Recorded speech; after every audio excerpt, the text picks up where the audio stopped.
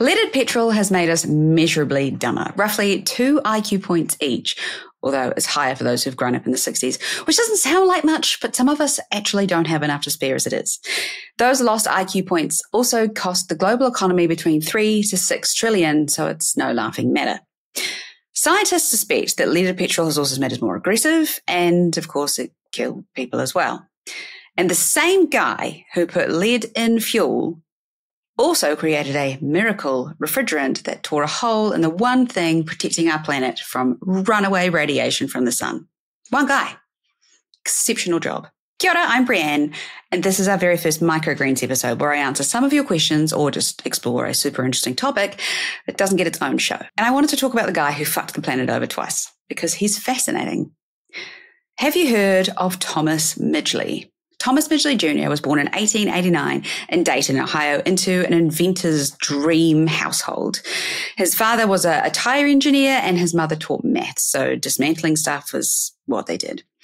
After earning a mechanical engineering degree at Cornell, he then got a job at General Motors in the research division under the legendary Charles Kettering. Now, if you have listened to the episode this week about electric cars, you'll remember the name because he was the guy who invented the starter motor and kind of destroyed electric cars. Sounds small, major reason that everybody moved to internal combustion. Make of that what you will. Thomas was skinny, he wore glasses, and he was relentlessly curious. And I don't know why, but I'm picturing like a book Harry Potter in my mind. But he was also a dramatic showman, and he liked the stage. That's important. He loved dramatic lab demonstrations that got people excited. He set things on fire. He likes to explode things. Typical chemist, I suppose. And he was very quickly obsessed with two of the major engineering headaches of the day. The violent knocking noise that rattled petrol engines and the toxic, flammable killer gases that leaked out of domestic refrigerators. It was that time where it was peak 1920s optimism. Everything was about horsepower and convenience. Health and safety, not so much. People who knew him said he was brilliant and charming and very cocky, which is perfect because he really cocked some stuff up. Back in the 1920s, of course, cars were gaining traction, if you'll pardon the pun.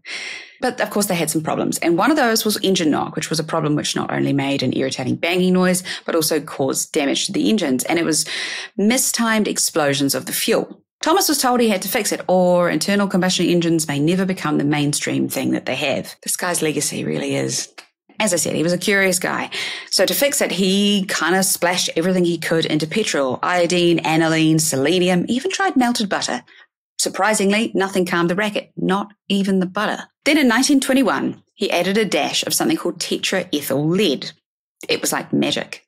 The knock vanished, the engine purred, and there was no more damage done. To the car, of course, that is, there was lots of damage done elsewhere.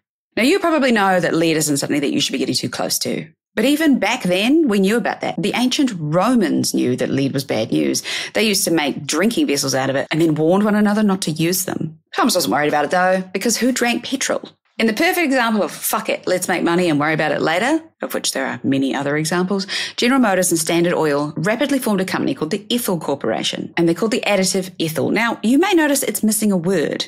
Leaving lead off the label was one of the first examples of greenwashing or marketing excellence. We would probably call it lying now. But in the early 1920s, when young women were still painting watch dials with radium, nobody really cared. Unfortunately, the damage happened really rapidly. Just 1 week after firing up their brand new refinery in New Jersey, 32 workers who handled tetraethyl lead without gloves, without masks, were hospitalized, hallucinating insects crawling under their skin. They had seizures, they collapsed, they had tremors, they had horrific headaches, and eventually 5 of them actually died. Newspapers called the refinery the loony gas building. Thomas himself actually developed air poisoning, which seems totally fair.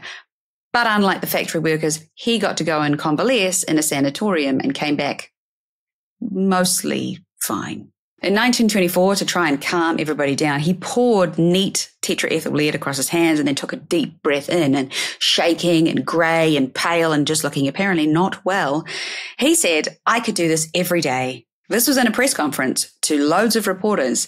He then added, "There is absolutely nothing harmful in ethyl, except, lead."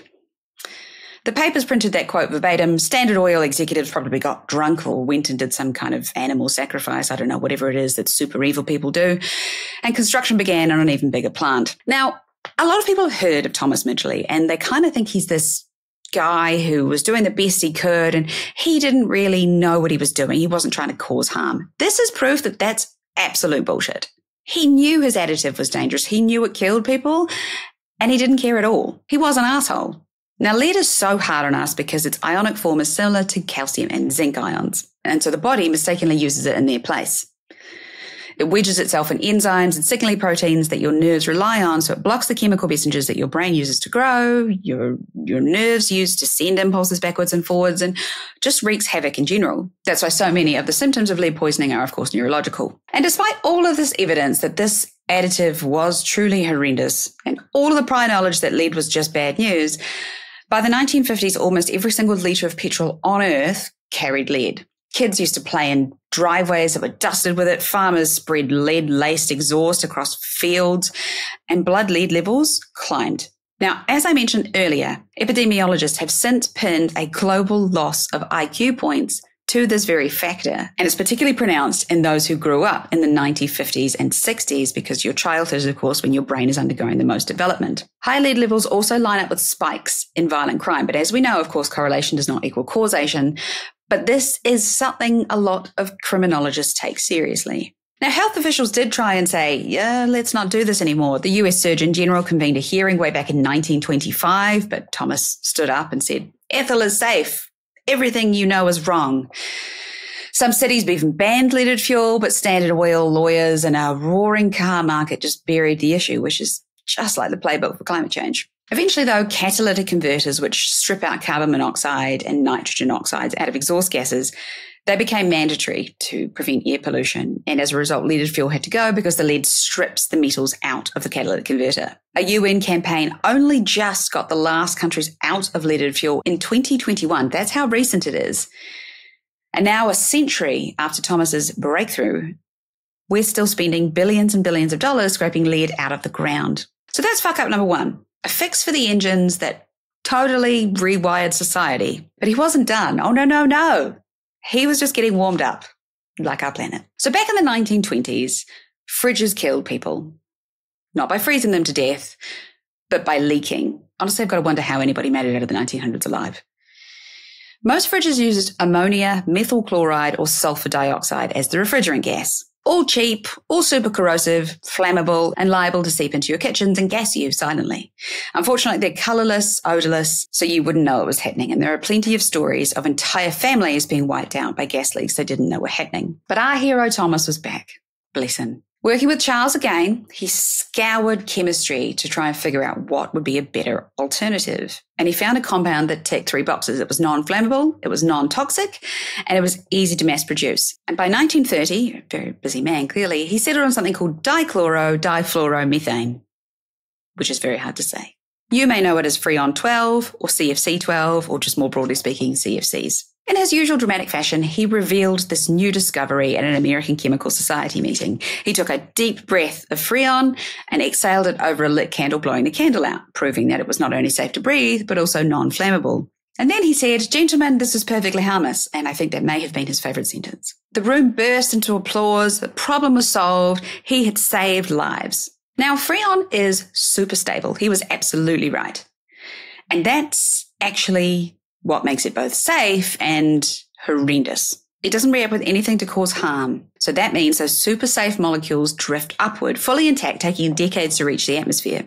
And when they get there, ultraviolet light rips them apart, freeing the chlorine atoms. And unfortunately, chlorine slices through the ozone molecules. Quick chemistry explanation. Oxygen in its gaseous form is 2 oxygen atoms bonded together into 1 molecule. Ozone is 3. The UV radiation up in the atmosphere constantly breaks the O2 down, so you're left with 2 oxygen atoms which bond to O2 molecules to form O3, creating ozone. This reaction is more or less balanced up there, so the level of ozone stays stable. Now, less ozone means more UVB reaching the Earth. Obviously, that is bad.